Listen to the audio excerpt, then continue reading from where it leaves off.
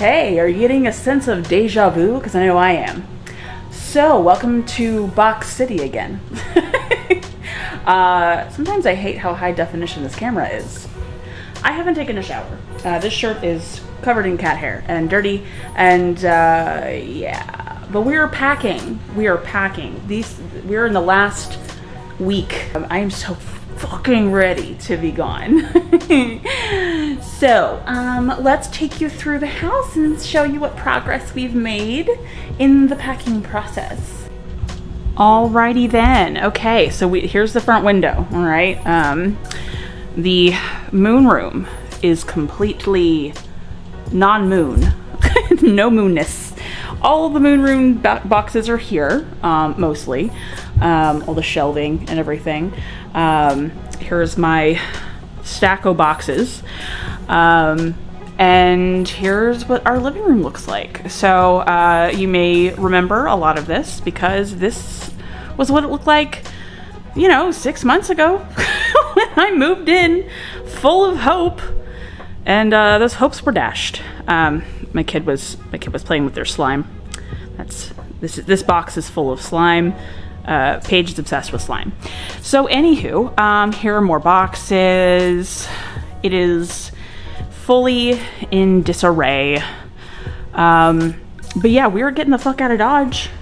We are getting the fuck out of Dodge. Oh, also, we're at the point where boxes are very random. We've got some light bulbs, some yoga mats, an iron, a ratchet set. Very, very random.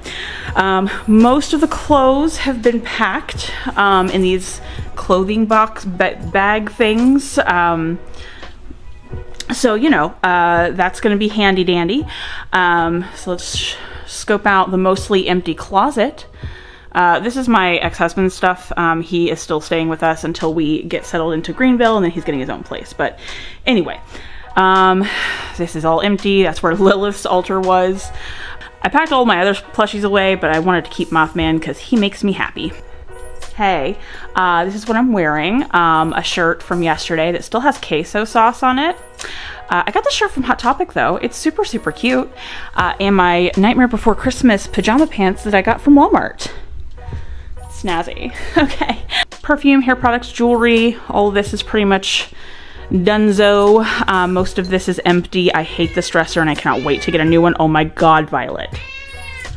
I still need to pack all the bathroom stuff. So all this still needs to be put in a box, but I'm doing that today. But as you can see, the walls are barren.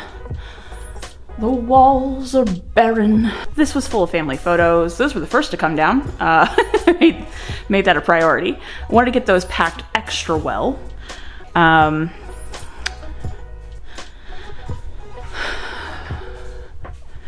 Kitchen, I have started, but there's still a lot of stuff we use on the daily, so I've kind of been pushing this to the last, for the last portion of our packing. Let me get a light on in here. Okay, so I'm gonna be packing my vanity today, so all of this is gonna be in a box today. That's the box I'm using. Happy little jack-o'-lantern dude. All of my collectibles are here.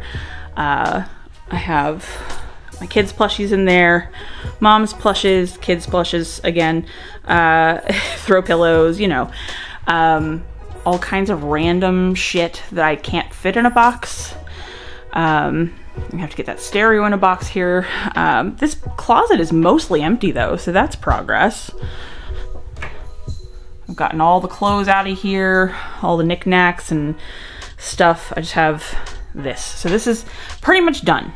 But my lovely vanity, I'm excited to start packing this stuff, but I want to be very, very careful with all of my palettes. But I'm also in the mindset of if a palette breaks, it's fine. I have enough. I have enough palettes. It's too many. Oh, really, Brandie? It's been a wild ride, and this was a learning experience for sure. Hi, Rascal Man. Hello. You coming to be in a video? Oh my goodness. Hello. All the animals are here. They're all very concerned. Loki. If you haven't heard, I did name the stray cat that I found on the axle of a car, named him Axel because I found him on the axle of a car. Well, he has brought nothing but chaos into this household, so we have changed his name to Loki. He seems to answer to it better. Haven't you? Ridiculous. Ridiculous.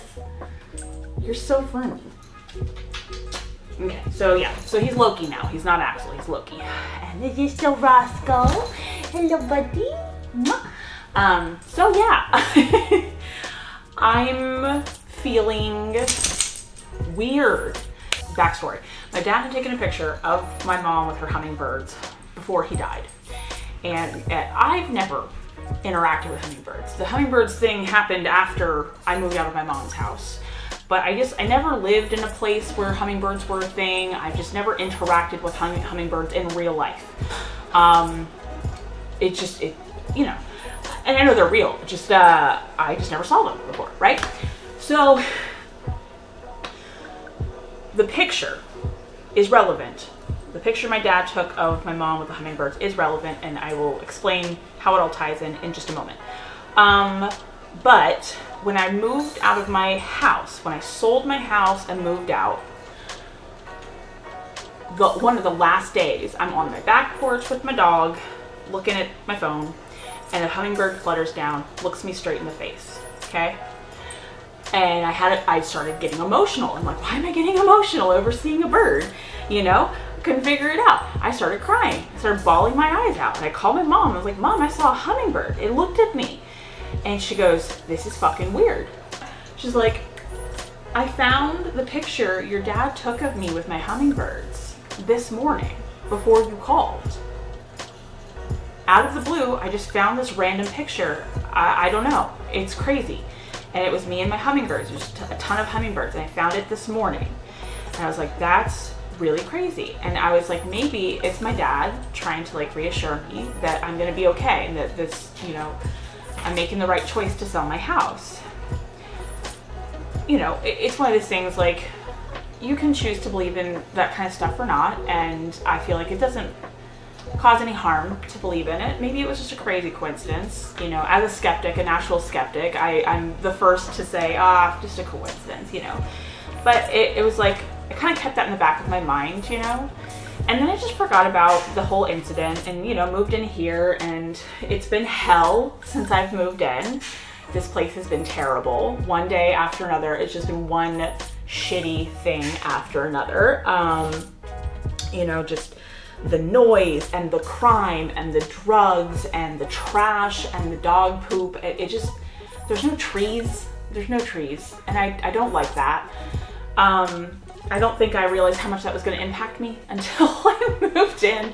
But yeah, it's just been crap. So leaving this apartment before the end of the lease, way before the end of the lease, is not the best financial decision, but it's worth it to me. I do not want to spend Christmas here.